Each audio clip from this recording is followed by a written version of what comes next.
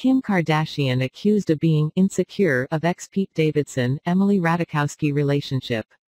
Kim Kardashian's fans are certain the reality TV star is bothered by Pete Davidson's new romance with Emily Ratajkowski.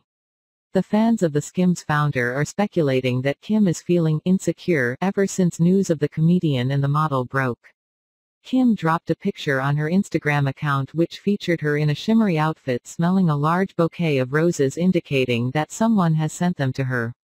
Social media users were quick to point out that the Kardashian star is just shading the former Saturday Night Live alum, while adding that she must have brought the flowers herself. "When your ex-boyfriend moves on and you want people to think you did too, stars, they're just like us," one user penned in the comment section of the post. "She's so bothered by the Pete news LMAO," one user wrote, while another added, "You know she bought these for herself to make skeet jelly. Probably an insecure joke to Pete, he got them for her birthday and she's throwing shade maybe," another user suggested, while one was sure that the snap was a response to Pete. However, some other users could not understand why Kim is behaving the way she is, writing, "Why is she embarrassing herself like this? At this time, this screams insecurity," one comment read.